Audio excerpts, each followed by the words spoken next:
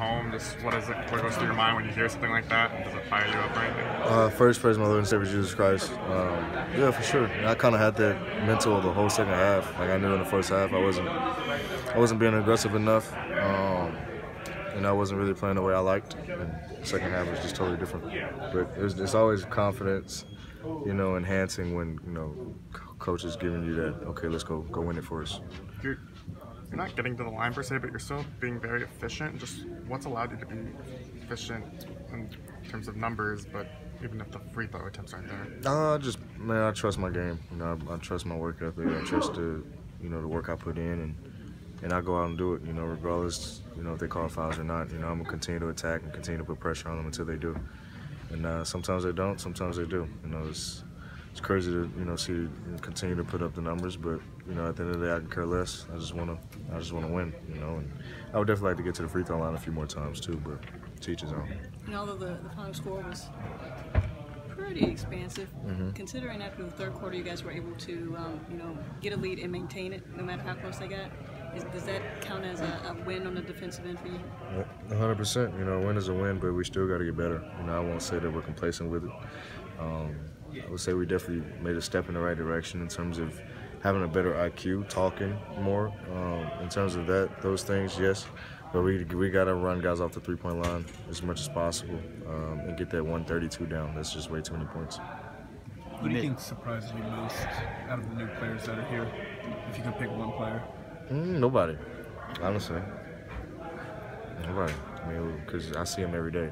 They probably surprise you guys more than they surprise me. And every day I'm with these guys. Every day I'm trying to build them up, build confidence, build their skill work, and they do that on their own too. So nothing really takes me by surprise. Reversal of fortunes for you guys on the boards in the second half. I think you guys out-rebounded them after they took care of things in the first half. Was there anything said at halftime?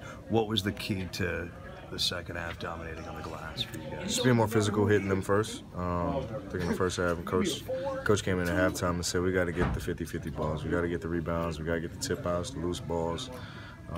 Those things, those plays were hurting us. And once we did that, we were able to get bodies on bigs, limit them to one shot and get out. I think Rui did a hell of a job in the second half of rebounding, down the stretch for us. So it's got to be a collective effort for sure. We got Proto and LaMarcus down there battling. We got wings who can crash. This is gonna be like that every night for us. So we got to make sure that we're locked in on that part of it and get boards. You made 10 in a row in the third quarter. You ever had a quarter like that where you just can't miss? You had 21 in that quarter. I don't even remember, to be honest. I didn't even know I had went 10 for 10. It just felt like any other shot. Like after every shot, it's just a miss, as you always say. Yeah, a miss is a lady, last time I checked. So I don't know what a miss is. Right now, 4-8. Do you believe this is you guys' record is a representation of you guys' team, or obviously, but do you think that just... Yes and no. I definitely take a win. But we got to get better defensively still. Like I said before, we're giving up 130 plus every night. That's just way too much. We can't be first in offense and last in defense. It just doesn't work like that. We gotta be able to find a balance and be able to defend and get stops better than what we are. And it's definitely a step in the right direction, I would say. But we gotta limit those points to second chance points and a lot of the easy ones that we give up. Brad, Coach Brooks talked about how he came to you in the second half and pretty much told you to take the game over. How does that relationship work between player and coach, where that he has to pretty much come to you and let you know when it's time for you to pretty much take the game over? And do you feel like it's a part of your growth as a franchise player, as that ability to take games over and lead your team to victories, because that's what it's all about? I'm just confident in myself and confident, like I said before, in the work I put in, and I'm always a winner first. I'm always going to go out and win no matter what it looks like, if I have to take a game over or not, or just be able to create for everybody. Like, that's what I'm going to do, and it's always even much more better. It means more to you, when your coach is backing you. We have a great relationship. It's been great since day one. And it's just constantly getting better. He has, every year he's putting more and more trust in me to be able to make those plays down the stretch, have the ball in my hand, and be able to make the right play. And it's been paying off. I'm appreciative of the trust. I'm appreciative of, him giving me basically the keys and just letting me, kind of drive the car. And rebound the basketball, finish possessions. I don't think we got to worry about offense. So that was kind of our mindset. You guys also dominated on the glass in the second half after they kind of handled things, for the first 2 quarters. How key was it to be able to get those boards in the second half? Like I said, you gotta guard for 25 seconds. You also gotta get the rebounds and finish the possession. And we didn't really do a good job in the first half. They made some lucky shots, or not lucky. They made some tough shots, and they missed them in the second half. So, and we got the rebounds. We did a good job with that. So we still gave up 125. So it's still a lot of points, but we're getting better, and we'll work on it. 12 games into the season, you're obviously playing some of your best basketball. What do you think has been key for you to kind of perform to your abilities? I mean, when you say best basketball, I haven't played yet, so it's literally the first time I get a chance to play.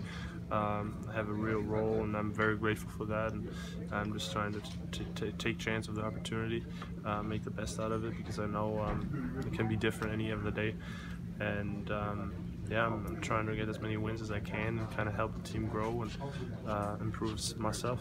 Another really productive night for you guys coming off the bench. The 4 or 5 of you guys. How encouraging is that to have multiple guys in that unit being able to produce on a night-by-night basis? It's fun. It's fun as hell. Excuse my language, but when the ball moves like that, and it's like when in doubt, pass it to Davis, and it's ridiculous. I mean, it's obviously a lot of fun, and if you play the game with that type of joy, good things happen to you, and you're locked in defensively, and you're able to make runs. So, what was working for you offensively? I've been going through a little slump early in the season, and through 82 games, you just got to kind of keep pushing, keep pressing. So our second unit, we try to play with pace, try to get the ball from the first side, second side, possibly the third side, and tonight was my call, number to make some shots and knock down some shots, and thank God I did. Your guys' second unit has pretty much totally disregarded just any sort of concept of positions. Oh yeah, like Bertans running pick and rolls, all that stuff.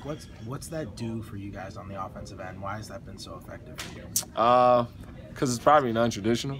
Like, it's something that people have never seen before, and it's kind of DB making plays. DB bringing the ball up, CJ pushing the ball up, J-Mac bringing the ball up, and then Moe popping. It's just something that they probably haven't seen before. And we play so fast and with so much pace, and so that's an advantage for us. Because if the game slowed down, then we're not the biggest, when it comes to being in that second unit. So we're just trying to play to our strengths and our advantage.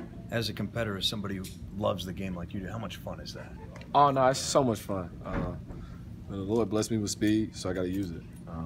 And so I try to use that to my advantage, to my strength, and I think my teammates feed off of it. And I get in the paint, spray off of threes, and I think, when we play at that pace and play with that kind of defensive prowess, then we put ourselves in a good position to win games, a lot of games. Although the Spurs, got up to 132 points by the third quarter, you guys had, got the lead and maintained it, no matter what happened at the end. I thought the first unit, they've been doing it all year. They came out in our third quarter, and our second half has been our best halves. And they came out third, punched. Not literally, I can't say too much because of Myles Garrett, but punched him literally in the face and punched him in the mouth and got the lead. Went up 8-9, and we just wanted to come in the second unit and maintain it. Brad, IT, TB, all those guys. Troy set the tone defensively. I thought he was special tonight. And Rui played well, and they kind of set the tone defensively and offensively, but it started defensively. And offense they ran and got us a win.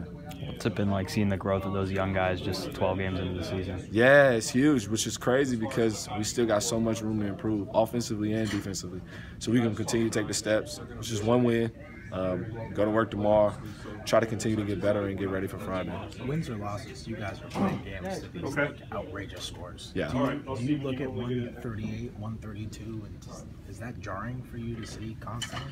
Nah, it's funny because when I was in high school, we used to, there's 32-minute games in North Carolina, no shot clock, so we used to try to score 100 points. And I think, in the 4 years I was in college, each year we averaged about 80, 85 points, 88 points, which was a lot. So I'm kind of used to it, but we have to play to that advantage again, and I think the whole NBA is playing that way. I think it's surprising how efficient we are, how unselfish we are, and we got to continue that. Do you think defenses are surprised by how well you're shooting the 3-ball and they're maybe giving you that shot? Oh yeah, they're gonna keep doing that.